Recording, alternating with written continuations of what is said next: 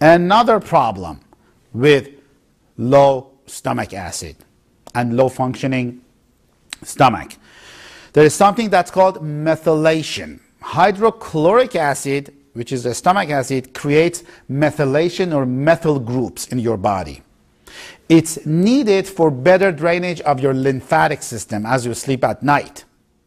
Now these methyl groups, they produce cells as well. They help in cell replication. When you take antacids, which most of you take when you have a stomach problem, it reduces that hydrochloric acid that's low to begin with, and you constantly go downhill. And that is why we need to fix your stomach. A lot of people, they're doing something good by alkalizing their body, but stop drinking alkaline water, because alkaline water makes your low stomach acid even lower. Your stomach needs to be acidic. Why nobody talks about this? Because pharmaceutical companies, they make $40 billion of sales on antacids. Now, as a result, you deplete your methyl groups by reducing your hydrochloric acid in your stomach.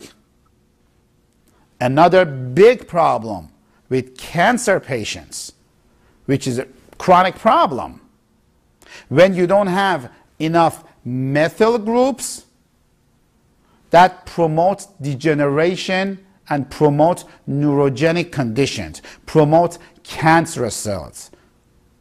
Low stomach acid causes low methyl groups. Low methyl groups causes increasing of the bad genes of the body.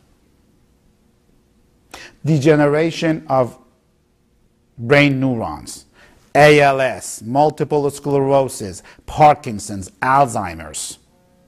If you give excitotoxins to your body, if you give aspartame, it causes multiple sclerosis, ALS, Alzheimer's, dementia. That is how important it is to have proper methylation and proper amount of stomach acid in your stomach.